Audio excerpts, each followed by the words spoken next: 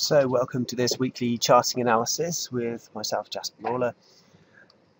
Already got it off to an interesting start with the UK's biggest technology company getting bought out, Arm Holdings being bought by SoftBank. Before we get into all that good stuff though, we do have the risk warning on the screen. Please just peruse that.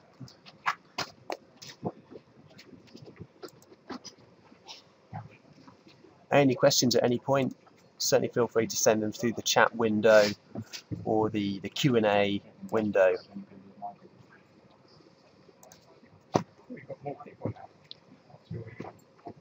And here she blows. Here is the CMC Markets platform. So it's certainly interesting times. Front and center, I think, for a lot of the CMC traders is that we've broken out to new record highs in US markets, and question number one is, can this be sustained? Well, the old crystal ball's a little bit fuzzy, but you know, it looks good so far. What you want to see front and foremost is when the first day breaks high, you want to see it close above. It did. Now the week closed above those previous record highs. And so we've got a confirmed week closing above the previous records. Now that's good stuff in terms of confirming the breakout. We did come off the highs last week. You know, I think the thing that could potentially derail this, which is, yeah, let me just bring up the chart while we're on the screen. I did make a chart farm update on the S&P 500, not the US 30 today. It was the S&P 500 that broke out first. The Dow caught up a couple of days later, if you remember last week. But we had this downsloping trend line, broke through that first, and then the following week broke above those previous records. You can see we're getting a nice little gap open from last week's close today. Not quite at new intraday highs yet, but I would suspect those probably aren't too far away. But I was going to say that the one thing that maybe could derail this is that the economic data from the US is actually starting to pick up. Retail sales was strong on Friday. Industrial production was strong. Consumers' confidence took a little bit of a pullback, but to be honest, that is a pretty spurious indicator anyway. And so US economic data improving, that obviously increases the odds of a US rate hike. But nonetheless, I think the moves we're seeing are pretty encouraging. A lot of it, I think, just comes from, you know, people batten down the hatches a bit ahead of the Brexit vote. But then suddenly there was cash to deploy in markets when, you know, once global markets didn't collapse following the Brexit vote, then people started chasing the returns, and that's what we're seeing. Same old excuses that there's really low bond yields out there, so you don't get too much in terms of interest, income interest. So people buying in are obviously buying into bond markets. But they're not really necessarily buying in for those low yields. They're buying in for the capital appreciation in bonds, and that's the same reason they're buying into stock markets. And it's no surprise that it's all the stocks with the highest dividends that are outperforming, because people are just trying to get those returns from somewhere. All that being said, that's quite good news for this rally continuing. We're obviously in US earnings season now, and we've had some generally positive results. It's the big banks that are in focus at the moment. So we've got Bank of America reporting in the next hour or so, and then we've got some of the tech stocks reporting this week as well. So check out. I've got some brief summaries that I've posted on the insights. Here we go. No, it's in fact the video that did I not post it here?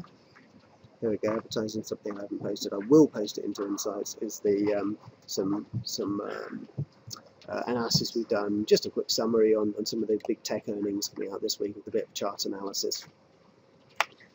The likes of Amazon, Netflix, Microsoft, and Yahoo all reporting this week. So they all potentially could be drivers of returns, or obviously on the flip side, could see these markets roll over. We'll have a quick look at the US 30. Looking pretty similar. This is obviously the daily chart. You can see that we've got that confirmed breakout on the Thursday, pullback on the Friday only slightly, and now actually with the Dow we're doing a bit better even than the S&P 500, pushing up intraday pre-market into new records. I mean, there's been divergence here for a while on the RSI, but we're gradually pushing up into overbought territory again, and that's actually a positive thing when you're in an uptrend. You know, you want to see strong momentum. You know, it's only when it starts reaching the end of a strong uptrend that then you start paying a bit more attention to the divergence, like we saw here, these peaks in price getting followed with lower peaks in the momentum. But we haven't really had that uptrend in price yet, so we're still going to get there a bit later in momentum when we get to those overbought swords, and it's at a later stage that momentum starts telling us that the market's overbought. So encouraging actually that we're not overbought yet. We're just heading into that territory, having broken through the 60 level quite decisively on the US 30. Look at this daily chart. Not sure it'll be something that many people are actively trading. Maybe you are. Maybe you've decided to on the sort of rare opportunity to, but it was the Turkish lira, which was the big mover on Friday, obviously because of the coup. So just worth having a quick look at our dollar TRY chart. So what's basically happened is that we pushed massively hard on Friday, did a bit on Sunday, but now we're coming off those peaks in USD TRY.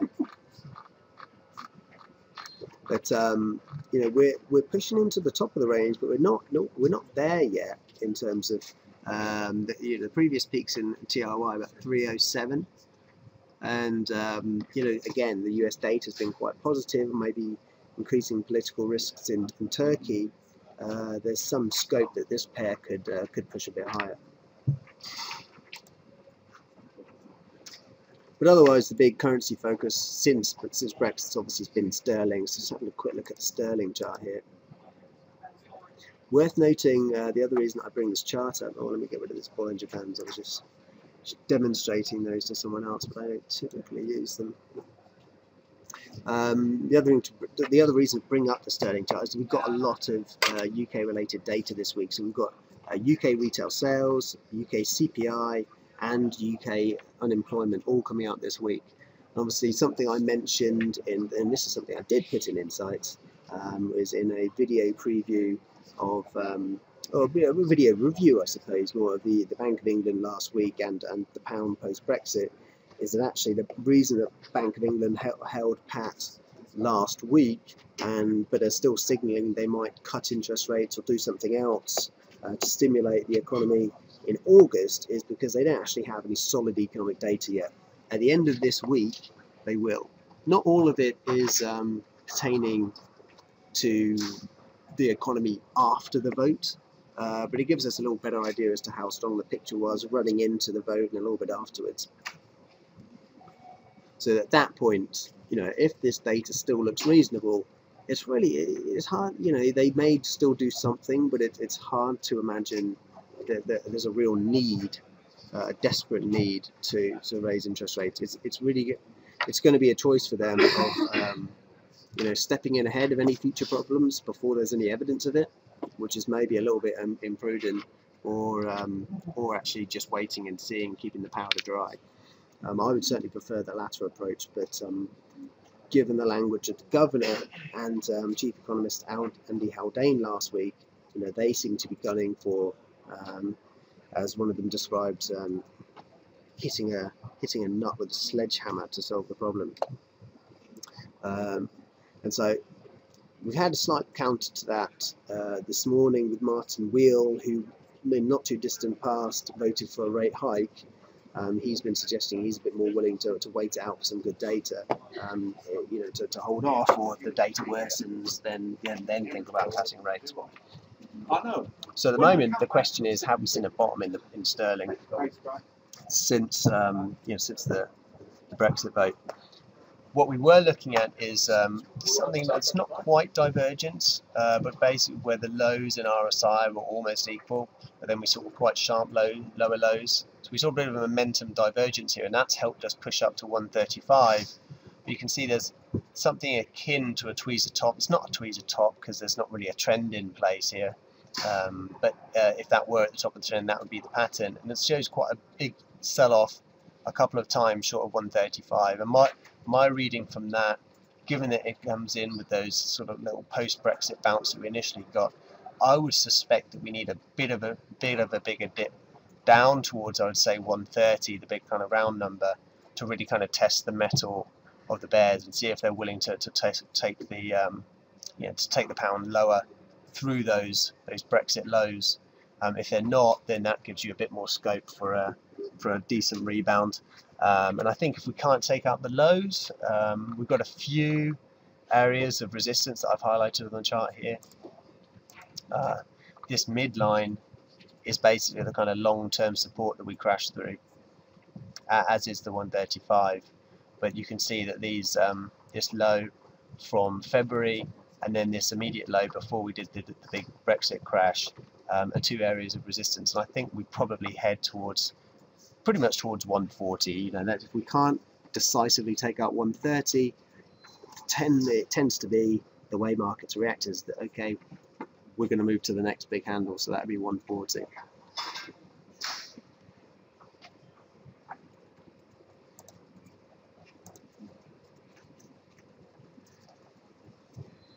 So can we sustain 130? If we move through there, then I think we're probably heading to new lower lows. But it will probably all be dependent on first the economic data that we get this week, and then subsequently, and then also how the Bank of England react to that in speeches, and how they actually react in their policy meeting, which is only in 3 weeks' time. So while we're having a look at sterling, I won't go through all those fundamentals again, but we're seeing a similar thing in the euro pound, where 83 is holding quite well, and we've got that similar looking kind of tweezer bottom, suggesting that maybe we've got a chance for another push up towards 85 and beyond, towards the highs, before we roll over again.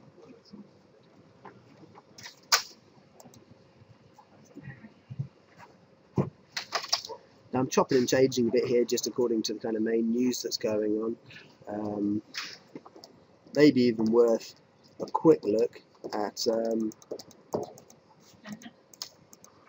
the shares of ARM Holdings.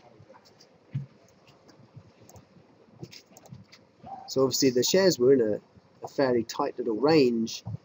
ARM Holdings was originally massively funded by Apple, and they get a lot of their business from Apple. Obviously they were chip designer for smartphones for the most part, and with Apple shares taking a bit of a dip, ARM shares have performed relatively well. They've still been holding this rising trend line, but been mostly flat. So obviously this deal value takes them, takes the share price way out of this kind of recent historical performance.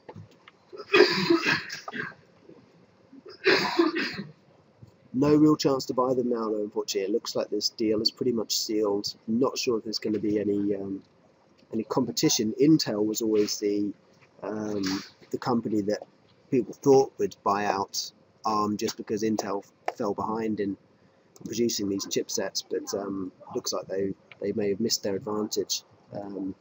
Looks like SoftBank have taken advantage of the drop in the sterling to get in on a deal. We saw the same thing last week with Steinhoff taking out over Poundland. So if you do invest in shares, have a little think about some of the kind of companies that could be taken over, that look attractive with the kind of discount the pound is now offering. Some of the other technology companies, obviously Sage is the only FTSE 100 company, but Imagination Technologies is another one, because they're kind of a rival of ARM. I'll switch over, since we're talking about the UK market, I'll talk about the FTSE 100 now. So we've obviously broken out of this kind of choppy sideways range that we were in for a while, and again we closed nicely above it. So it wasn't like these breaks here where we dipped below it but then viciously moved above, and on 2 occasions didn't pull massively off the lows. Same thing here. So a lot of buying interest at these lows, and eventually it's taken us into territory above that old range resistance. So the first area of resistance I would have been looking at is just from from this low on March 29th, but we're pretty much at that at the moment. That's what we're pausing at.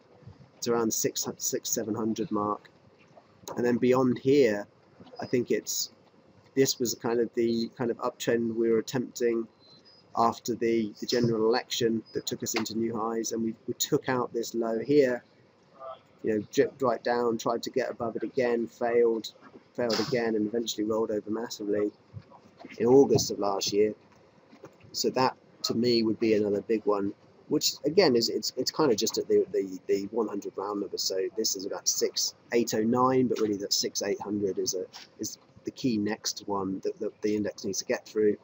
And then this resistance that it constantly bumped up against in 2013 and 2014 would be another layer. Because if you pull out to the even longer term monthly chart, if we were to bump right into that and roll over, that would be something akin to a head and shoulders formation. A very rough neckline, which it's it would be very difficult to trade the breakout of the neckline. But if we did get a failure here, it could prompt some pretty vicious selling down to 6,000.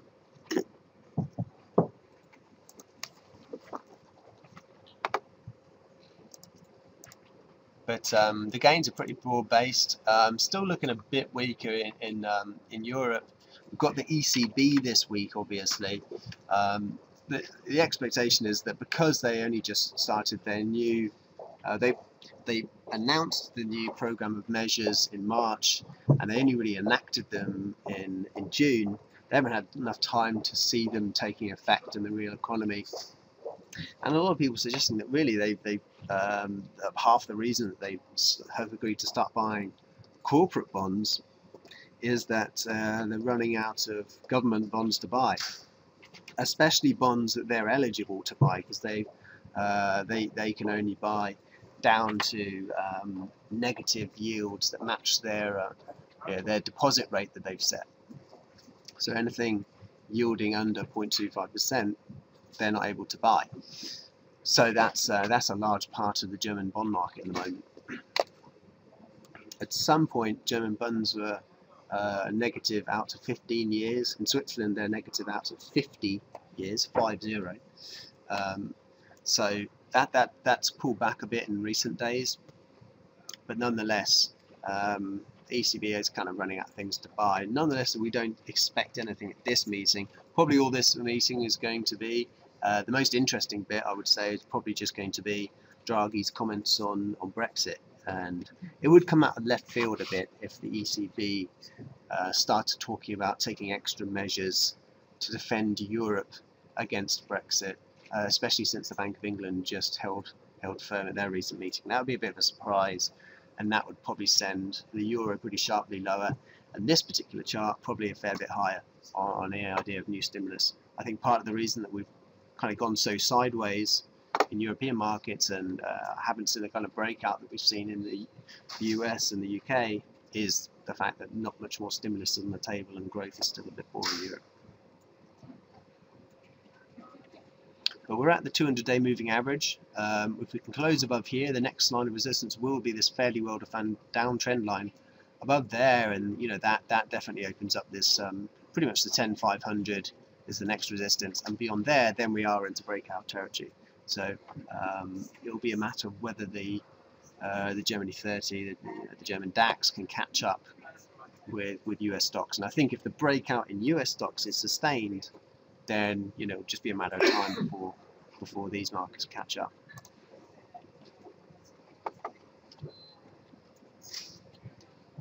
Let's switch gear to commodities. We're seeing a bit of a downturn in crude, but the market's been pretty choppy of late. We're just in this kind of grinding correction phase in crude. We're out of this really bullish channel phase that we were in. We've got the lower high here, came back down to the trend line, attempted another break higher, couldn't do it, another lower high, and then we've actually made a lower low here, which has taken us into a sort of short-term downtrend. but we didn't get much. You know, it was a pretty weak breakdown here. So it will be a matter of whether we can add some, you know, whether this this new low that's been taken at 45.70 odd, whether that can be taken out would really get people worried, I think. But at the moment, it looks like we're just in this kind of very choppy-ish correction. Something that's fairly bullish of note is if you do consider this a bit of a false breakout, you know, you'll also see that there's been pretty much no new low made in RSI, so a bit of a bullish divergence in RSI to suggest that actually maybe we get another push up to that declining trend line and maybe even a break above it.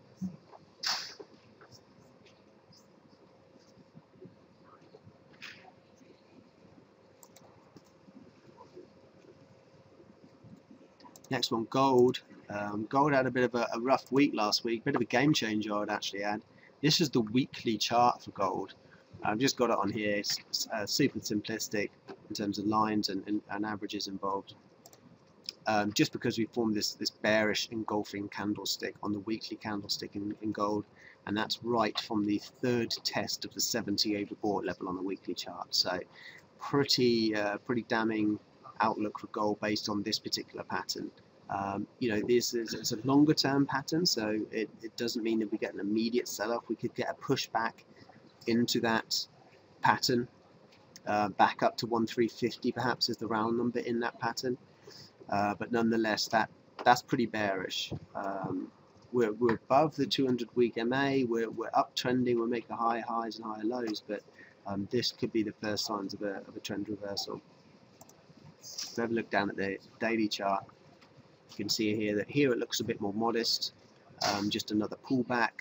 And so still for that reason we could get a few people buying into it, but I think it's going to struggle now to get to 1375. Of course these bearish patterns fail all the time, but I would not be, I think the risk of that pattern coming, you know, bringing about bigger declines would be a reason that I'd be pretty cautious about buying the dip and probably not looking to take it out, take it ride profits out into 1400.